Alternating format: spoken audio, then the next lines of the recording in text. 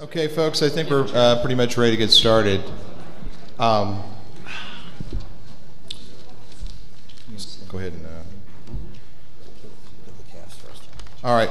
First off, I want to... we didn't do a Hacker Court last year, but we did it the year before and a couple years before that as well. So we're kind of an evolving cast of characters here. I want to kind of run through everyone.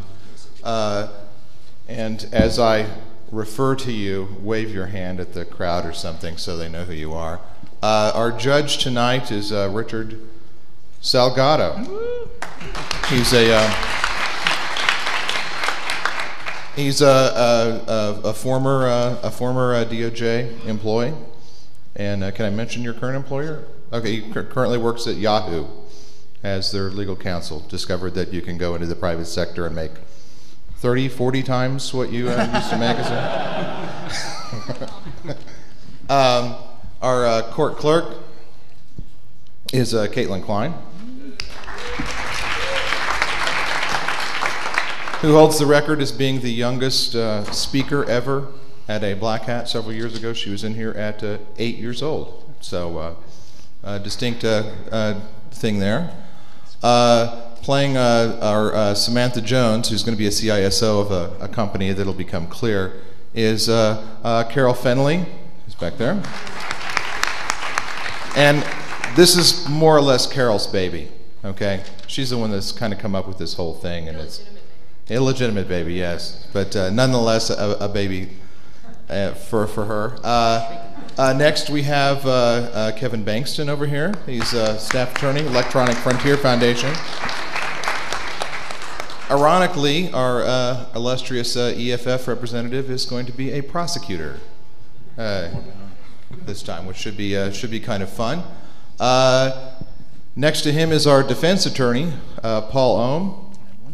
And what's fun about Paul is he's being a defense attorney when he actually used to be DOJ and prosecute some of the scum that he'll be defending. So that's kind of nice. Back for a return appearance as a defendant is Mr. Brian Martin.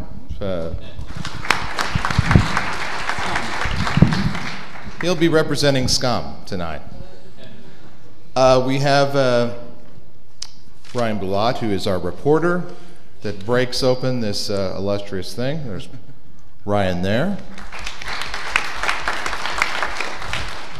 Where's Ovi? Ovi Carroll is one of our, he's our case agent and actually does his thing, kicks in the door and all that kind of stuff. He has lots of fun doing that. I'll be playing the senator tonight, so that's why I'm dressed this way. And then John Klein's going to be our expert witnesses over here, who's a lot of John Klein fans in the room. That's it's always good. Sad, really, but there you go. Let's jump on to the next slide. Just to give you, and we're going to try to move quickly through this. We're going to, this is roughly the order of appearance that we're going to be adhering to. This is a double session, okay? Now we will be taking a break so you can run out the beginning of the gala and get liquored up and then run back in here. Now one thing we will ask is that if you're able to get 2 things to drink and bring us one of them, that's even better. Or 3, whatever it takes, okay? All right, we certainly would appreciate it since it will be one of those open bar things. So I think that's pretty much it with the intro, and let's go ahead and call things to get things going. All rise. Hacker Court is now in session. The Honorable Richard Salgado presiding. Thank you.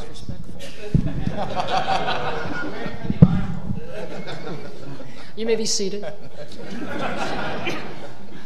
Good afternoon, Council. I see that the jury has been impaneled and is now sitting. Before we begin more formally, let me just say that I want to thank the jury for taking the time to participate in one of the most fundamental ways that you can as a citizen to help support a rule of law in a society like ours. We have a long and illustrious history in this country of jury service, and I want to express my gratitude to you for sitting here today. Let me first explain how the trial is going to proceed generally. This is a criminal case. The United States government has brought charges against a defendant, and you're going to be hearing the case about those charges. The government, or I'll refer to them as prosecution at times, is represented by a United States, Assistant United States Attorney, Kevin Bankston. He's representing the government in bringing the charges, and he will bear the burden of proof on the claims made against the defendant. The defendant here, Mr. Brian Martin, is being represented by an attorney, Paul Ohm. And Mr. Ohm will be speaking on behalf of Mr. Martin, and should he choose to, will be providing a defense for his counsel, for his client. The indictment here charges that the defendant illegally intercepted electronic communications, otherwise known as wiretapping, and then using those communications and disclosing the communications to others, all in violation of United States federal law. The indictment is simply a document that lists the charges. It's nothing else. It's not evidence. It doesn't prove or disprove anything. It's just a listing of the charges. The defendant has pleaded not guilty to the charges listed in the indictment, and he is presumed to be innocent unless he's proven otherwise. And in fact, the jury, all 12 of you, must unanimously find that the government has proved his guilt beyond reasonable doubt before you can convict the defendant of any of the charges. The first step in this trial will be opening statements. The government opening statement will tell you about the evidence which it will intend to put before you.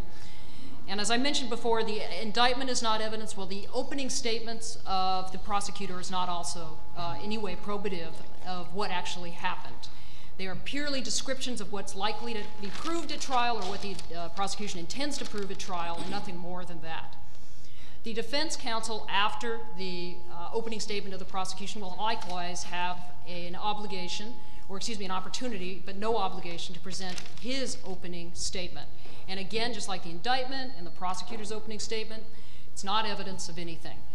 The evidence will come next after the opening statements, and the evidence will be presented to you in a couple different forms. You will be hearing from witnesses through testimony. You'll be seeing documents, and there may be other types of evidence that are brought to your attention. The attorneys will bring them in, and as they come in, you will be allowed to see it, and you will hear likely testimony about the document exhibits. Once the government has presented its case, the defense will have an opportunity to present its evidence. The defense has no obligation to present any evidence, but may choose to do so if it wishes. After you've heard the evidence on both sides, the government and the defense will each be given time to present final arguments, closing arguments. Once those are given, I will be providing you with guidance, jury instructions as it's called, on how to evaluate the facts and come to a conclusion. You will be bound to follow those instructions, although the duty of actually finding the facts is exclusively within your domain. Now, with that introduction of what the proceeding will look like, we'll now begin with opening statements. Mr. Bankston, would you like to proceed? Yes, thank you, Your Honor.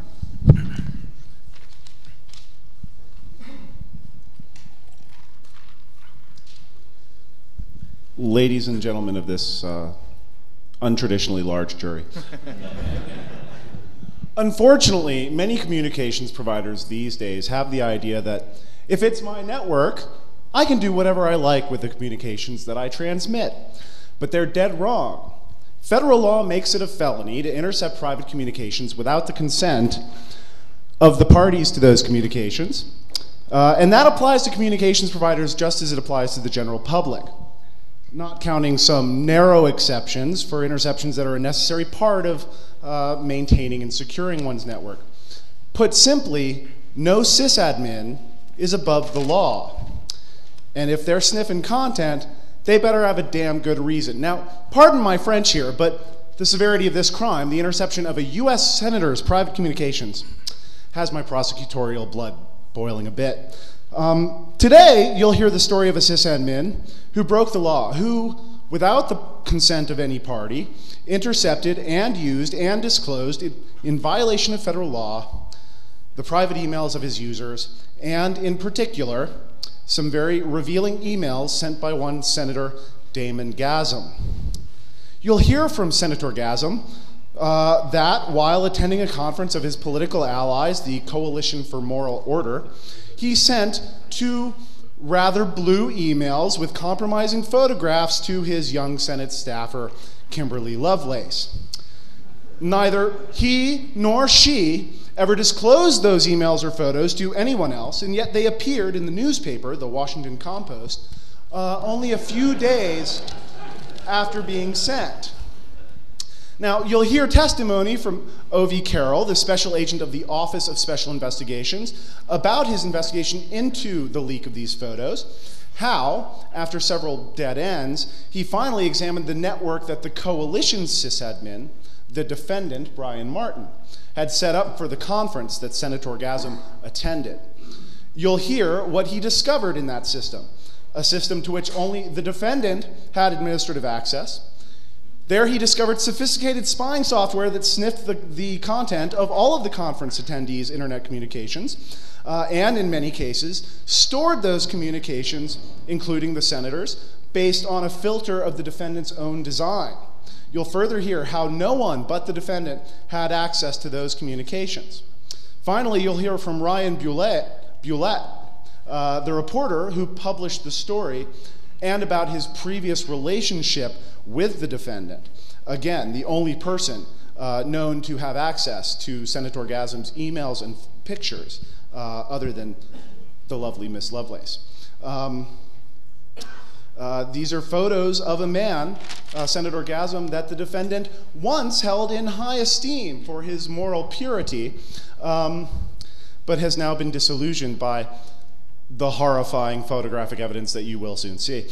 Taken together, this evidence paints a simple picture that the defendant unjustifiably invaded the privacy of his users without their knowledge or their consent, and in particular intercepted Senator Gasm's emails. Then, enraged by the senator's moral failings, as demonstrated by these aforementioned horrific photos, used them to embarrass the senator and unmask his hypocrisy by leaking them to his friend at the Washington Compost. In sum, this is one sysadmin who considered himself above the law, rifling through the private communications of his users for his own devious purposes. In doing so, he has, as the evidence will show, violated federal law by intercepting, using, and disclosing Senator Gasm's personal emails. Thank you. Mr. Ohm, do you have an opening statement? I do, Your Honor.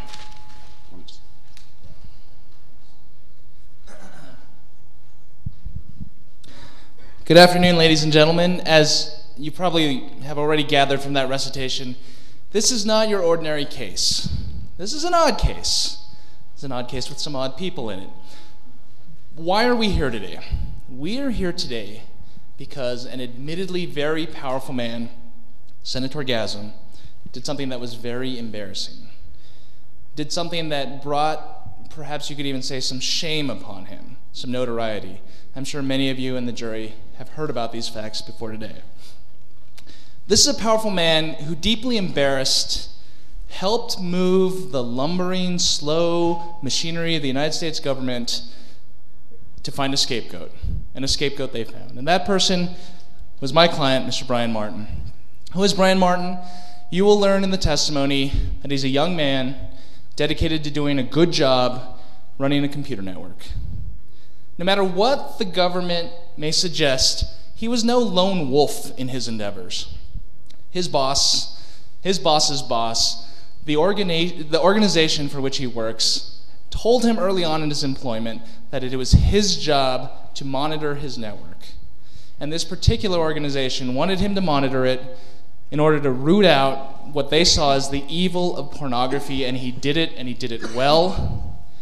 And so what we're really left to talk about today, ladies and gentlemen of the jury, is who owns your network? Is your network something that you are allowed to run and monitor according to your wishes that are consistent with what your organization wants? And I'm not talking about rogue things where you're trying to root out people having affairs. No, we're talking about if something fundamentally offends your values and your value system, what are you allowed to do with your network? And that's the question. The government has one answer. The defense will present its own answer. It's up to you as the jurors, when you get your charge from the judge, to decide the answer to that question. The other thing I want to focus on is you saw in the indictment that was presented earlier that there are 3 charges in this case. My client, Brian Martin, is accused of intercepting communications of the senator and then using and disclosing them. And I want you to keep those 3 things distinct in your mind the entire trial. The judge will tell you at the end what they mean, but every time the government puts up a witness, ask yourself, does this go to interception, does this go to use, or does this go to disclosure? More to the point, who gave the reporter Ryan Bulat these photos? I think I'm going to come back to you during closing argument and make a pitch that it just hasn't been proven. You are also going to meet people of strong values, people you may disagree with, but this isn't about values. This isn't about whether or not you like or dislike the agenda of the person that's on the stand. It's a fundamental question: who owns the network? Who owns your property? Who can protect your rights? Where are those limits? It's likely at the end of this case you're going to find that the government and the defense agree more than they disagree about the facts. Pay close attention to where we disagree. Thank you for your service. When you hear the charge for the judge, the case is yours. We appreciate it. Thank you very much. Mr. Bankston, would you like to call your first witness? Yes, Your Honor. We'd like to call O.V. Carroll to the stand.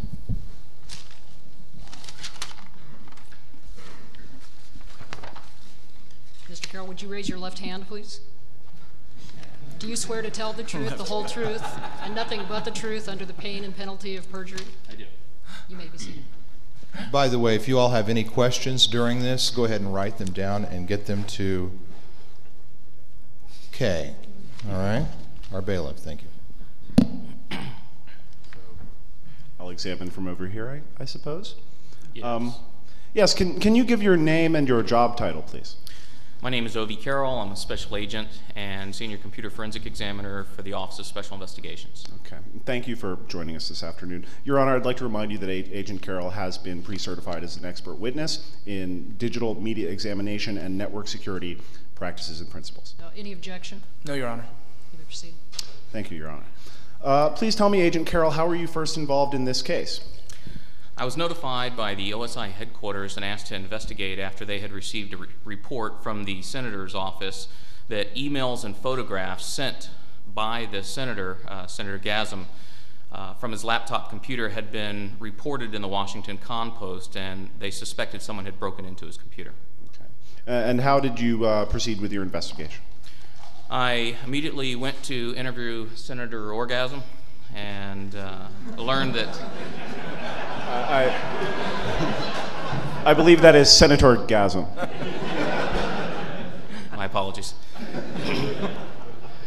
Learned that the emails were sent from his laptop computer to his staffer during his attendance at a conference in Las Vegas. The conference was the Society for Morals Under Threat, a smut conference. During the period of May 10th through 15th, again using the conference's wireless network. And those emails were subsequently appeared in the Washington Compost verbatim. Okay. And what did you do then? Well, after interviewing the senator, I imaged his computer and later conducted a forensic exam. I found the 2 emails and the 5 images that were published in the Washington Compost, and I further found that there was no information that suggested that his computer system had been compromised. And what was the next step you took in your investigation? After the interview and the examination, I interviewed the staffer, Kimberly Lovelace, who had received the 2 emails from the senator with the image attachments. And Ms. Lovelace stated that she did not reveal or share these emails or images with anyone. Okay. Your Honor, at this time I'd like to introduce into evidence and publish to the jury stipulation regarding Ms. Lovelace's testimony, that being Government Exhibit 13. Do you have any objection? No, Your Honor. The exhibit is hereby entered into evidence and published to the jury. And I'll very briefly point out the relevant bits here. If called as a witness, Kimberly Lovelace would testify that she is the communications director for the office of Senator Damon Gasm. She received an email from Senator Gasm on May 12, 2006 at approximately 5 p.m. The email contained an attached picture called sheep_defile.jpg. This file depicted Senator Gasm and a sheep. She received an email from Senator Gasm on May 14, 2006 at approximately 11 a.m. The email contained a zip file attachment. One of the images depicted Senator Gasm wearing her bra and lipstick, and she had sole possession of her laptop and never revealed these emails to anyone, somewhat understandably. So after your interview with Miss Lovelace, what was the next step in your investigation? I imaged and conducted a forensic exam on Miss Lovelace's laptop computer. I found that I identified the emails in question that appeared in the Washington Compost. I identified through the forensic exam that they had been received on that computer through SMTP using the Thunderbird email client, and reviewing the email headers from the two emails, identified the IP address that the email had come from, originated from. I did a lookup on the IP address and identified that the IP was registered to the Coalition for Moral Order, the CMO conference. Other than that, I found no other information that suggested the system was compromised. Okay, and what did you do next? I went to interview the reporter, Ryan Bullitt, and asked where he got the emails from, and he refused to answer. Okay. After corresponding with the reporter, what did you do? I went to the Senate office building and contacted the system administrators, and they consented to allowing me to image all their network servers and all the senators' staff computers. And what did you conclude from that analysis? Well, I found nothing to suggest that any of the systems had been compromised, and subsequently began to suspect that the interception of the emails perhaps had occurred on the Coalition for Moral Order conference network. And how did you proceed after reaching that conclusion? Well, I immediately went to the CMO and contacted the conference CISO, the Chief Information Security Officer. That was Samantha Jones. And she advised there was only one system administrator, and his name was Brian Martin. Do you see that person in the courtroom today? I do. He's sitting right over there in the defendant's chair. For the record, the witness did identify the defendant. The record so reflects. Thank you, Your Honor. They were very cooperative. The CMO was very cooperative and willing to consent to allowing us to search, but they cited company policy requiring us to obtain a search warrant, of which I did. Okay, and once you obtained a search warrant? Went back to the network, or to the CISO, contacted her, and then imaged all the servers. Found that they had a small network with small Cisco network with 6 servers and a small wireless guest network for their conference attendees. Okay. If you could perhaps, actually, where is the evidence binder? Do we have the evidence binder anywhere? Just that imaginary pile to his left. Okay. Could you flip through that imaginary pile, please? There you go. To tab 1. Can Yes. you identify that document, please? That's my forensic report. Okay. Your Honor, we'd like to move into evidence the forensic report, Government Exhibit 1. Any objection? No objection, Your Honor. The exhibit has been admitted into evidence. Okay. And what did your examination reveal? Well, I imaged the 6 servers and examined the switch configuration and began my analysis, and my attention quickly focused on the main network server, a Solaris 9 system. Mm-hmm. And your examination of the Solaris 9 system? Well, I reviewed all the system binaries and verified that they had all were legitimate system binaries, and they all matched known good binaries and had not been modified or Trojanized. How did you confirm that they had not been modified or Trojanized? I verified an MD5 checksum on the system with clean, known Solaris binaries. Okay. Was there anything else notable from your examination? Well, I examined the root shell history and discovered that someone who was logged in as root had run a command called moral decency that was located in the ops local bin directory. Okay. Moral decency. Are you familiar with this command? No. No, but I did discover that it was a script containing 3 commands: a snoop, chaos reader, and flesh reader. Okay, I'm a simple country lawyer, so you'll have to step me through this, please. What is Snoop?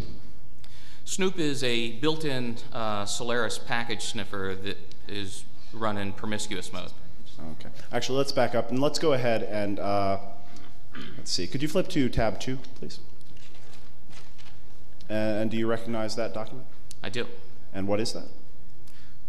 That is my results from my exam. Okay. Government moves to for the admission of Exhibit 2, Government's Exhibit 2. Any objection? No objection. Publication to the jury. Can the witness see? Can the witness see the slide? Okay. Yes, I can. So I'm sorry. Could you repeat your answer? What is Snoop? Snoop is a built-in Solaris package sniffer, which was run in promiscuous mode. Promiscuous mode. Does that mean that the sniffer can see all of the traffic? Well, no, not necessarily. Typically, on a switched network, you can only see traffic destined for your particular computer. But when I examined the switch, I discovered that someone had mirrored the main uplink port spanning all the ports so that they could see all the traffic on the entire network. All of the traffic, okay. Can you please describe the second step in the script? You mentioned chaos reader. And before you do that, could we would move to admit Exhibit 3, Government's Exhibit 3, and publish to the jury? Any objection? Nah, go ahead. Perhaps for the court's edification, you could perhaps describe what Exhibit 3 is and have the witness Certainly. lay some foundation. Could you please turn to tab 3 in your imaginary binder and identify Next slide. that document? Next slide. Yes, that's the switch configuration showing that they had mirrored the main uplink port and that they could see, by doing that, it was routed to this computer system that could then see all the traffic on the entire network. Okay. And next, could you please flip to tab 4 in your imaginary binder and identify that?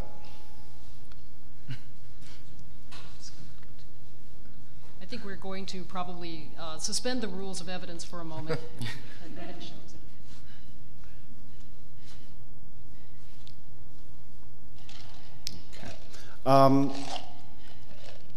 Chaos reader. Okay. So can you please describe the third step in the script you described? Flesh reader? Chaos Reader was the second step, but that was the one that takes, and what Chaos Reader does is it takes all the raw packets from the Snoop capture and then reassembles the package into their original sessions and then organizes them and dumps them into a directory.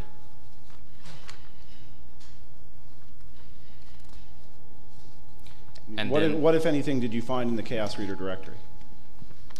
Well, I actually found hundreds of files, but I focused on the files between the date of May 11th and May 15th.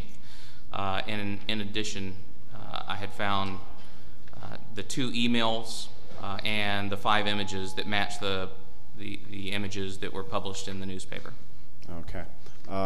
Could you please look at tab 5 and please describe the document there?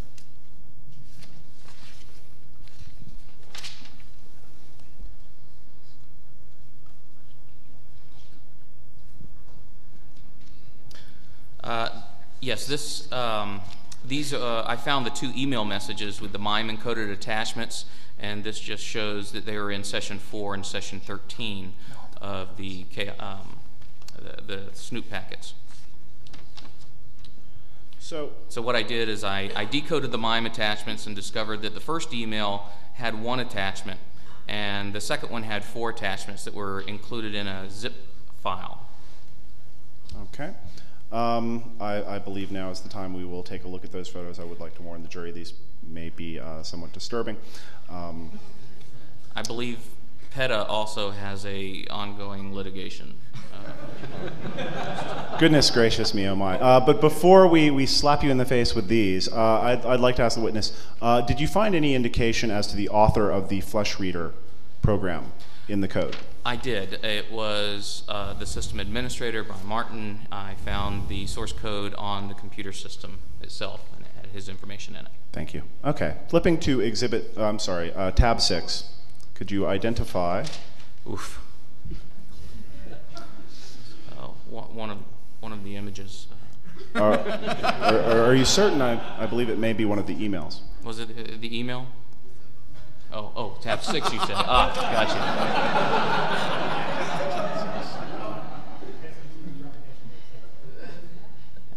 This is so well oiled. Keep going. And we would move to admit Exhibit 6 into evidence. Any objection? No, none at all. Admitted into evidence. All right. And so could you please describe what we're looking at here? This is session 4, one of the sessions that contain the single image and the email. Okay. Could you please, I'm sorry, flip to tab 7? Oh, yeah. That's I'm sorry. I'm sorry, I've been in law enforcement 20 years, and this I'm still having Objection, Your Honor, he's grandstanding. Stick to the testimony, sir. Yes, sir. That's the image. I would move that Exhibit 7 be admitted. Any objection based on the rules of evidence? No, Your Honor. Could you please publish to the I'm jury? dying to see this, so go ahead.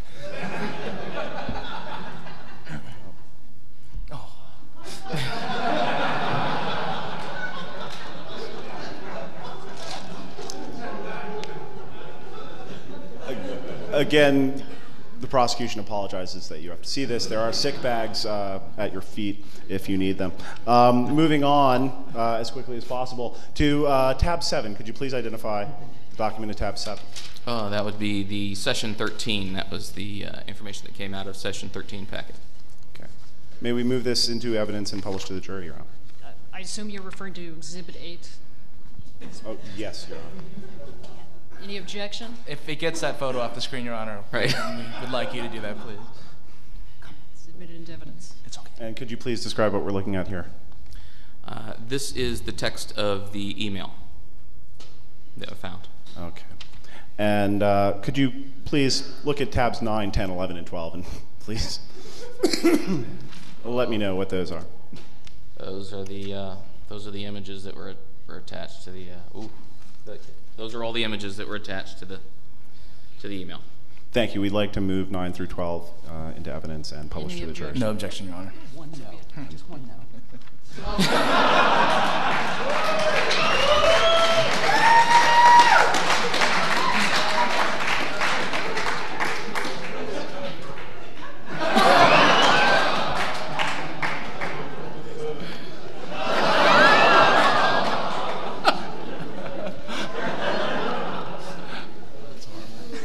I think that's enough. Thank you. So, Agent Carroll, do you have any idea who ran this program that collected these emails and photos? Well, Snoop would need to be run with administrator privileges, so someone with root access. Okay. Could you verify how administrative access to the machine was defined? Well, I reviewed the system, the Etsy default login file, and determined that root could only log in from the local console. Could an administrator gain root access using other methods? Well, the administrator could gain root access using other methods, like he could log on as himself and then SU to root. SU to root. Yes. Again, a simple country lawyer, but I'll let that pass. Can you determine who SU'd to root? Well, after examining the varlog SU log file, I determined that the only person that ever SU'd to root was a person using Brian Martin's login. Okay, thank you. No further questions. Do you have any questions, Mr. Rowan? I do, Your Honor. Kick his ass.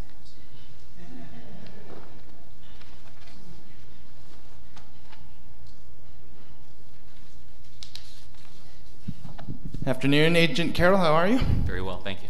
If you could turn back a page in the thing that's not a script in front of you, I'd like to cover a question. So you talked about Snoop, and you talked about Chaos Reader, but there was this third thing, Flesh Reader. Yes. So could you describe, what did FleshReader do?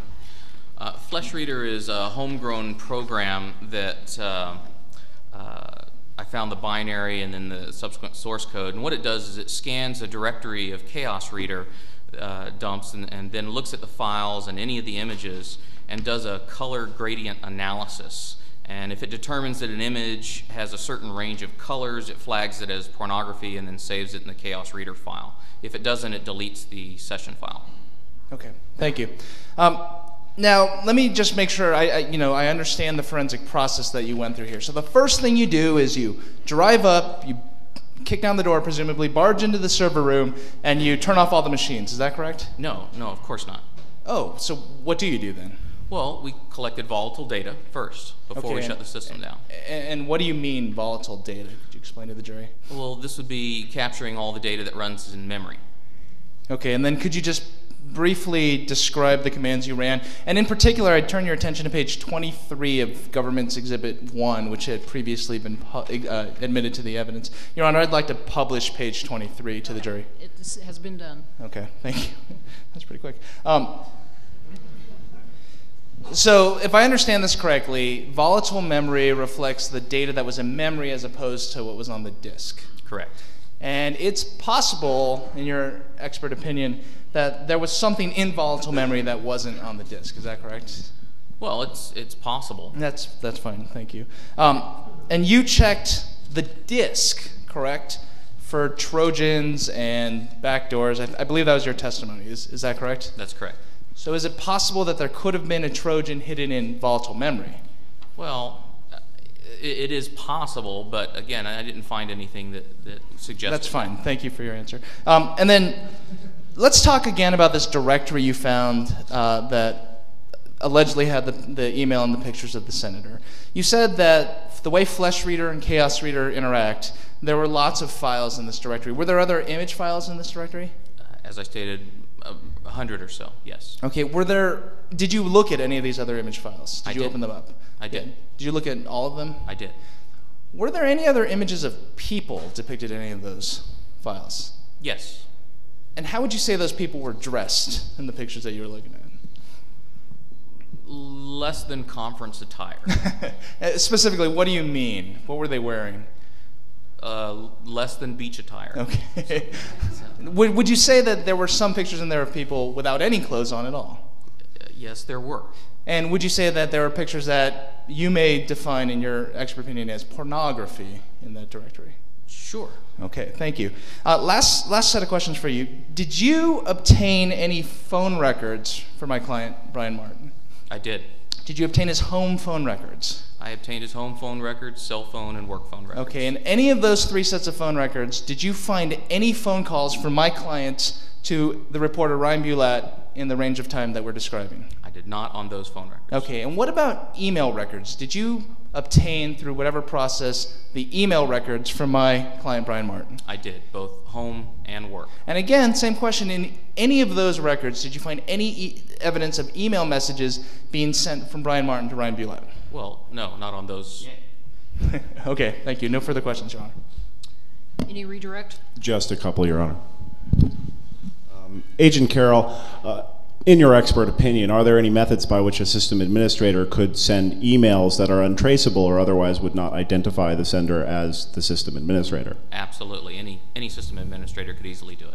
Okay. And quickly, regarding the directory of photographs, you mentioned people in less than convention attire and perhaps their birthday suits. Were there any people who were not in a state of undress in that directory, and or were there any photos that were not of people? Yes, as a matter of fact, there were photos of sand dunes, there were photos of full-face photos, kids in bathing suits. There were a number of photos that matched the color gradient, I guess. Okay. Thank you. That'll be all. Any additional questions on the defense? No, Your Honor. May we excuse the witness? Yes, Your Honor. The witness is excused. Thank you for your testimony. Mr. Bankston, do you have any additional witnesses? Yes, Your Honor. At this time, we would like to call Senator Damon Gazem, please. Your Honor, if you would humor us here, if you'd raise your left hand, please. You swear to tell the truth, the whole truth, and nothing but the truth under the pain and penalty of perjury? So help me God. Please have a seat.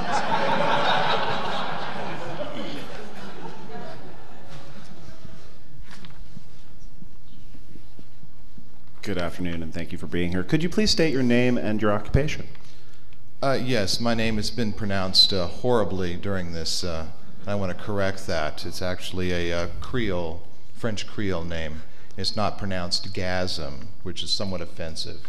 It is jism. That's how it's pronounced. My name is Senator Damon Jism. I am a 4-term senator from the great state of Texas. I'm from Southern Louisiana. I haven't heard that name before. Are you familiar with the organization, the Coalition for Moral Order? Yes, I am. I've been behind them ever since they formed 10 years ago, approximately 10 years ago. Mm-hmm. Did you attend the Coalition for Moral Order, the Coalition for Moral Order's SMUT conference in 2006? If you're referring to the Society's Morals Under Threat conference, then yes, I did. That's actually, we pronounce it SMOOT, is how we pronounce that. I see. I'm so sorry. Smut would be offensive. Pardon me, Senator. I wanted to see if you recognize a few of the exhibits that have been admitted to evidence. Could we show Exhibit 6, please? Do we have to show? I'm afraid we do need you to authenticate these. Please show Exhibit 6. Okay.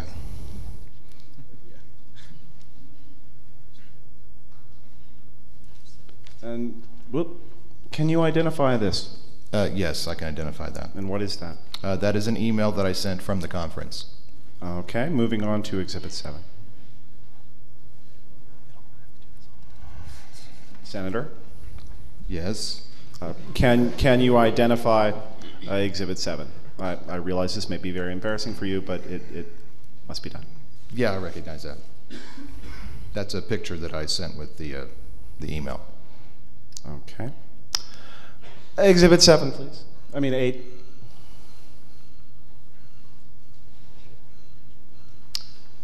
And this right here? Yes, that would be the second email that I sent from the conference. Okay. I won't make you read that. Could we move on to Exhibit 9? Do you recognize this photograph? Yes. And could you describe it to me? It's a photograph of myself wearing my staff member's bra. Where's your wife, Senator? It's okay, Brian. Where's the wife? It's okay, Brian. You'll Control your client, Mr. Ohm. I'm sorry about that, Your Honor. And did this photograph accompany the email in Exhibit? Yes, it did. Yes, it did. Okay. Moving on to Exhibit 10. Variation on a theme. Senator, do you recognize this photograph? Yes. And was this also attached to these? Yes. Yes. One more, I believe? 2 more, actually? Oh, just 1 more, thank goodness. Do you recognize this? Yes, I recognize that one. It was attached to the email. Yes. We all know. We all saw the pictures. Okay. We all had a really good laugh. So, and to be clear, when and where when and from where did you send these emails with these photographic attachments? Could we take that off the screen? It's highly embarrassing. Yes, I believe we can. Could we take that one? Thank you. Mm-hmm. Yes, I sent the emails and the pictures from the conference, from the SMOOT conference. Whose network were you using? Well, the hotel where we were having the conference did not have internet access, so I was using the conference-supplied wireless network. The network supplied by the conference organizers? Yes, that's the Coalition for Moral Order. Correct. Okay. Did the Coalition for Moral Order provide you with any terms of service or acceptable use policy that put you on notice that your communications may be monitored? Well, no. Was there any announcement during any orientation regarding monitoring of the network? No, not at all. I've spoken to my esteemed colleague, Senator Ted Stevens, from Alaska, and he's explained to me how this is all put together using pipes, and it was my understanding that I had my own private pipe that no one could look at. And so I thought, well, it's my pipe, no one can see it, and this pipe is for jism. That's what it's for. It's for me. One moment.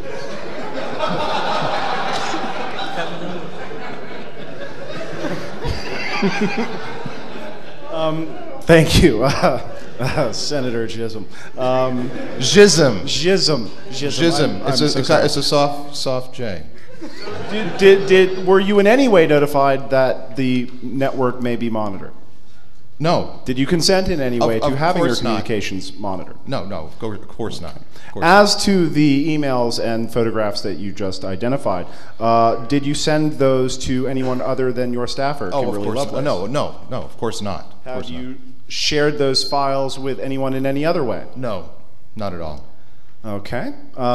Did anyone have access to your laptop in the time between when you sent those emails and when they were reprinted in the Washington Compost? No, I actually kept my laptop with me at all times, and even when I was asleep, I kept my laptop under my pillow. Okay. Moving into a more personal area, how has the disclosure of these photos and emails, the publication of these in the Washington Compost, affected your life, whether personally or professionally? Personally and professionally, it's affected me both ways, both personally and professionally.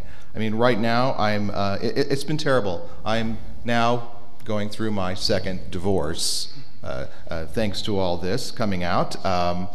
In that, I'm going to have to, sell the house in the Hamptons. I'm going to have to sell the house back in Texas. I'm going to have to sell the yacht, my proud yacht that I'm so proud of, the SS Abramoff. That has to go, because I've got to sell that. I mean, it's been terrible. And of course, we're coming up on midterms, and things are looking rough for us. And so, it looks like I may actually lose the election. And there'll be some Democrat taking my place in the Senate. And it's terrible. It's been completely awful. And my membership to the country club has been revoked, and the CMO they said that I can't attend the next Smoot conference. We have a very large conference coming up in January in Washington D.C. A Smoot conference. We usually use the French pronunciation of that as well, which is Shmoo. So I'm not going to be able to attend ShmooCon in Washington in January at all. Okay. Thank you. I know this was very difficult, but I have no further questions. Do you have any cross-examination? Yes, Your Honor.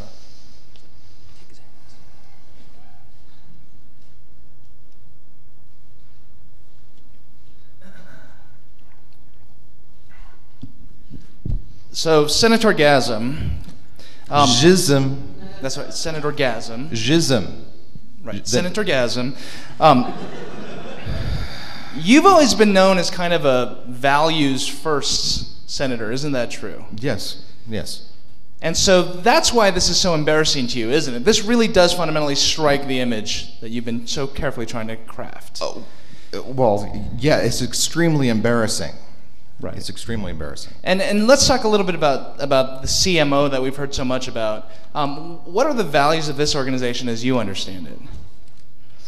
Well, the values of it is to promote the family. Of course, the family's first, protect the children, and to make sure that our society is living by a moral and decent conduct. So in that way, you would say that your values that you've at least professed and their values are usually pretty compatible with one another. Absolutely. Yeah. And so has this affected your relationship with the coalition at all? Yes, as I've stated, I'm not going to be able to attend ShmooCon, and they've actually, I was on their advisory board. I'm not allowed to attend meetings or correspond with any of the current members. And then one more time, just to clarify, it was the fact that you sent these email messages while at the conference that has caused you all this difficulty with you, your values, yes. coalition, and your constituency. Yes, is that correct? yes. Thank you. No further questions.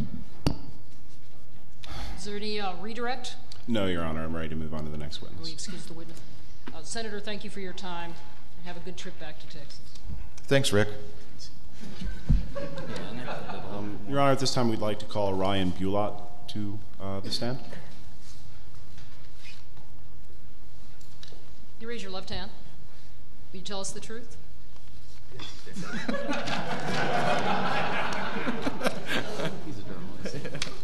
Good afternoon. Could you give your name and occupation, please? Yes, I am Ryan Bulott. I have been a writer for the Washington Compost for 3 years. I report on the hot topics in the D.C. area. Hot topics, I see. Could you turn to tab 15 in the imaginary binder, please? Can you tell me what that is?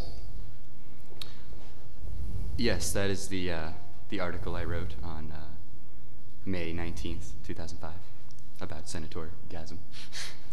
Your Honor, we'd like to move that into evidence Schism. and publish to the jury. Any objection to the admission of Exhibit 15? No objection, Your Honor. Mr. Bulott, could you read the article for the jury? And please do include the emails that are in the story, because I did not want to require Senator Gism to read them. I'm sorry, I cannot read that from here. Your Honor, could the witness have leave to approach the Objection. projector? No, no Please do. objection. Perhaps you can use counsel's mic. Yeah, that's attached.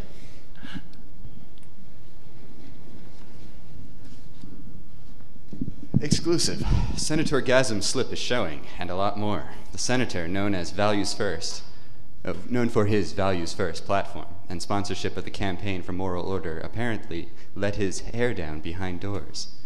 In exclusive emails and photos received by this reporter, the married senator was revealed to be having kinky sex with a staffer and a sheep. The staff member, 19-year-old Kimberly Lovelace, is the communications director for the office of Senator Damon Gasm, and confirmed receiving the emails from the senator while he was attending the Society's Morals Under Threat conference, sponsored by the Coalition for Moral Order. Several of the images, which are too inappropriate for a family newspaper, revealed the senator in a cross-dressing romp with Miss Lovelace. The unedited content of one of the emails is follows. I have been thinking of you. See what happens when you are not around, semicolon, close parentheses. Were there any pictures published with this news story? I'm sorry, repeat the question. Were there any pictures published with this news story? No, this is a family newspaper. We could not reveal such images. I see. Okay. Mr. Bulott, are you acquainted with the defendant, Brian Martin? Yes, he is an acquaintance of mine. How are you acquainted with him? Well, he has been a fan of my writing for some time, and we exchanged a few emails regarding some of my writing. Mm-hmm. And how did you receive the emails that were printed in your story? From an anonymous source. A source sent them to you? Yes, yes. By email, I suppose? Yes, by email. Did the defendant send you these emails? An anonymous source sent me these emails. No, I'm sorry. Did the defendant, yes or no, send you the emails that were published in this story? I have been directed by my counsel at the Electronics Frontier Foundation to... Bastards!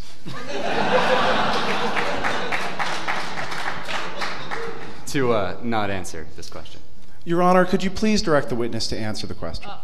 Sir, is that your final response to the direct question to you from the prosecutor? Yes, I invoke my First Amendment journalist right. All right. Your Honor, this is absolutely beyond the pale, this journalist wrapping himself in the First Amendment. Could you please hold him in contempt, Your Honor? Mr. Bankston, we've been through this. We'll now turn the mics off so the jury doesn't have to hear this. We have a previously established process for this. There's another forum for dealing with this. We'll proceed in that forum. Do you have any more questions for the journalist? One, Your Honor. Do you deny that the defendant provided you with the emails that were published in your story? I refuse to answer this question. Sir, we will now Well, let me ask, Mr. Ohm, do you have any questions? Just some quick questions, Your Honor. I'll ask them from over here. Mr. Bulat, hi, how are you? Oh, I'm fine. Great. Have you ever met my client, Brian Martin, in person? Not before today, no. So this is the first time you've ever seen this man, Brian Martin? Yes. Okay, thank you. No further questions, Your Honor. Any redirect? No, Your Honor, we're done. And that Thank you, will- Mr. Bulat. You are dismissed from this particular proceeding. Thank you.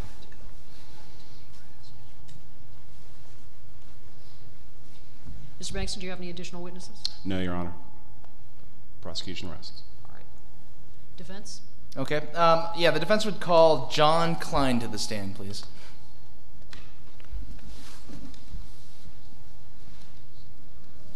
Raise your left hand. Do you promise to tell the truth, the whole truth, and nothing but the truth under the pains and penalties of perjury? I suppose if I have to. You do, sir. Please be seated. Mr. Klein, afternoon. Afternoon, sir. Could you please state your name and your occupation for the record? Yes, Jonathan Klein, Director Security Solutions, Kalins LLC. And, Your Honor, I will remind you that we've prior stipulated this, Mr. Klein as an expert witness. So noted. Thank you. Did you perform an examination of the Solaris 9 machine? Yes, I did. Forensics exam on the disk and on the volatile memory. And if you turn to tab 73 times pi, do you recognize this document? Yes, that's my forensics report. Okay. And, Your Honor, I would move that into evidence. Any objection? No, Your Honor. Submitted. Okay, now, Mr. Klein, could you please tell the jury what it is you found on the Solaris 9 machine? I found evidence that a hacker had installed a backdoor on the system. Okay, and The then... Objection, Your Honor. This is wholly irrelevant, and this is far beyond the scope of the expert disclosures. This was not reflected in the report that we were provided. All right. One moment. Let's not have any speaking objections in front of the jury. I think we knew this was going to happen. I think we're going to ask the jury to step out of the room for a moment, and we will have a sidebar on this. Ladies and gentlemen, I'm sorry. This happens sometimes. It's between the lawyers and the judge, and the bailiff has now removed the jury. So please step forward. Someone's actually leaving. Mr. Bankston, would you state your objection, please? Your Honor, the forensics report that we were provided in a timely manner includes nothing about any kind of backdoor from any hacker. All we have are supplements to the report that were provided to us only this morning, which we haven't even had time to review. This is wholly prejudicial and far outside the scope of his expert disclosures. Mr. O? Your Honor, now that the jury is out of our presence, may I offer that we present a proffer of the evidence that we're going to present, and I think you'll see that it's well within the scope of our timely disclosures. Let me ask you this. Have you made any disclosures on the defense expert? Absolutely. So we timely complied with the rules, and we, within the time limits specified there, turned over the exhibit with the expert report, and we supplemented those 24 hours ago.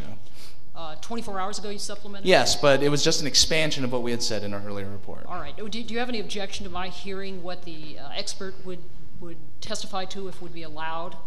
Of course not, Your Honor. All right. I'd like to hear that so you can somewhat dispense with the rules of evidence here. I'd like to understand through your witness what it is you would have the jury hear. Great. Thank you.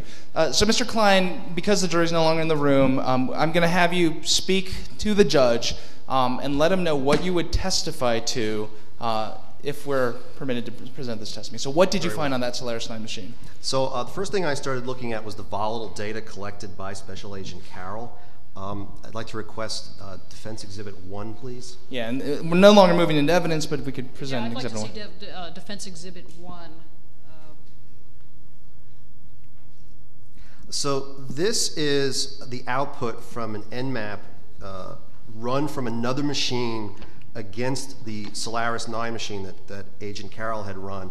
And in this particular case, it's looking at TCP connections from ports 1 to 65,535. We're looking for anything that is going to be opened or is answering. Well, as a federal judge, I'm very familiar with Nmap output. So, in other words, Your Honor, what we're looking for is everything that this computer is listening to with respect to an outside connection. Okay, and then what did you do next? So please go to Defense Exhibit 2. So the first thing I started to do was eliminate all the ports that I would know about. So in this instance, I ran a netstat command, and I grepped for anything being listened on. So these are all of the ports with which a process is listening for a connection from the outside. I was able to cross-reference all of these ports against known services in the INET superdaemon or within standalone services. And So again, these just were to ports that I clarify, identified. and to clarify, this you weren't running these live commands on a machine. This was the output collected of what by Agent Special Carroll did. Agent Carroll, Okay, yes. thank you. What'd you do next? So I ask that you go to Defense Exhibit 3, please. So in this case, now I looked at the remote procedure calls. These are registered programs on the machine using the port mapper associated with Solaris. So these are services that are registered in a different mechanism than the INET superdaemon. And I correlated all of the ports that were being listened to based on RPC and removed them from the list.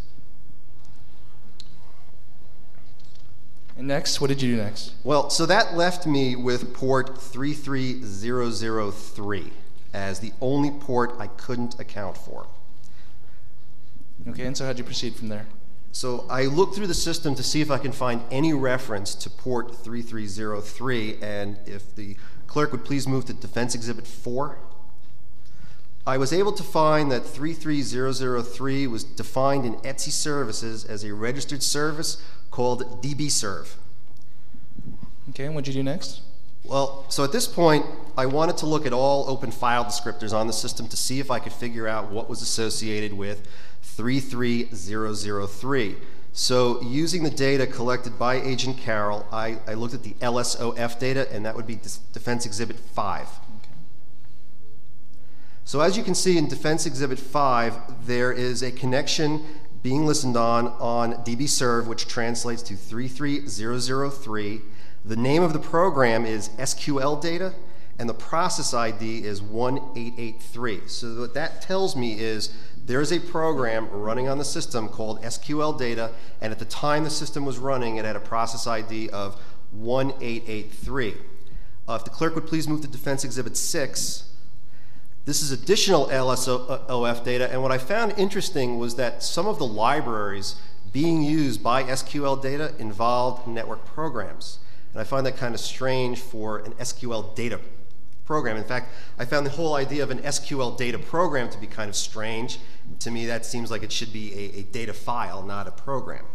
So what did you do to investigate this idea you had? Well, so I started getting very suspicious. So the first thing I wanted to do was I wanted to find this SQL data.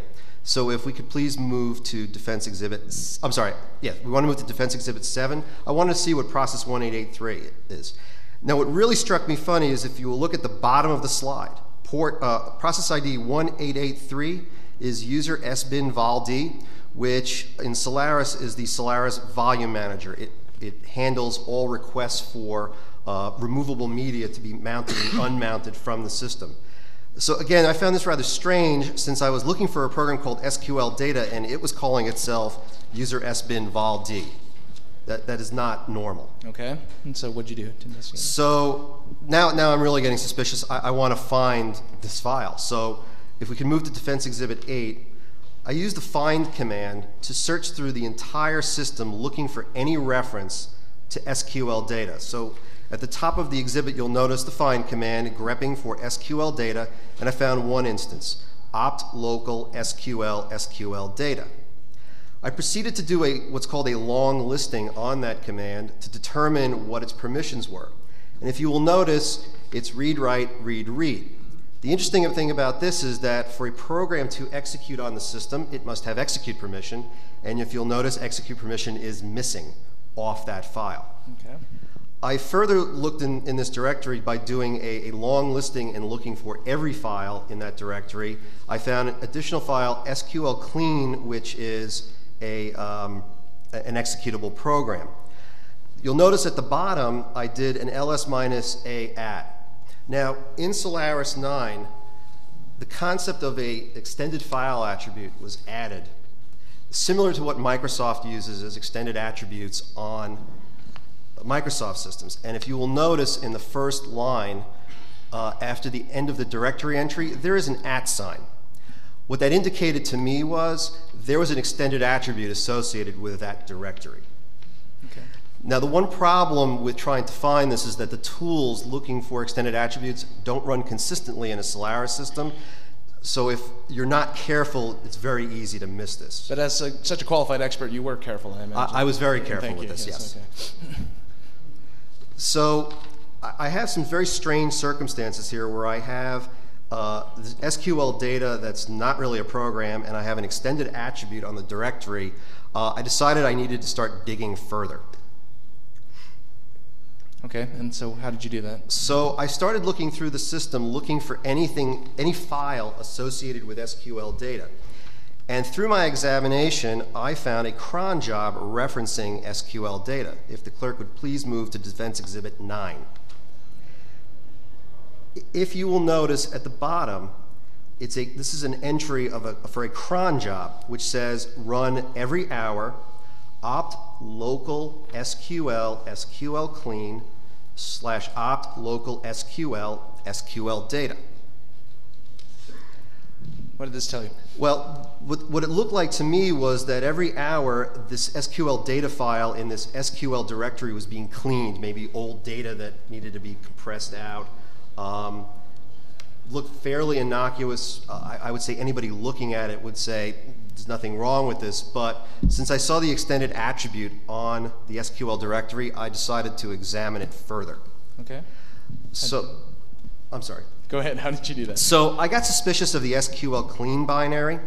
So if we could please move to Defense Exhibit 10. So within the Solaris system, within Sun Microsystems, Sun Microsystems maintains what's called a Solaris fingerprint database.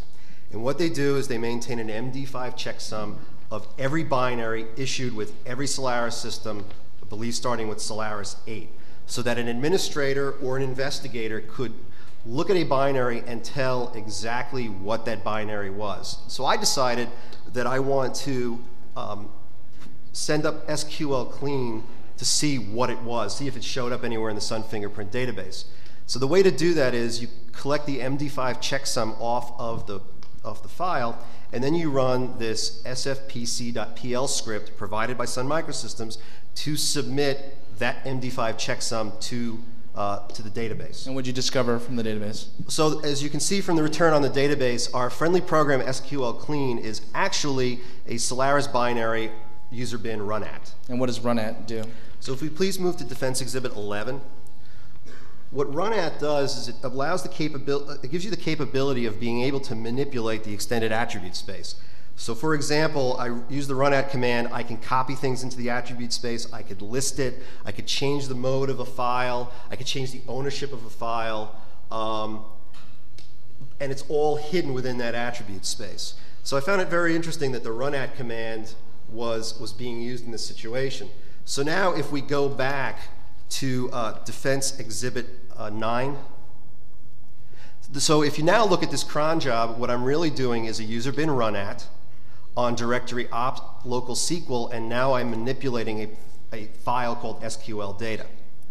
So moving to Defense Exhibit 12,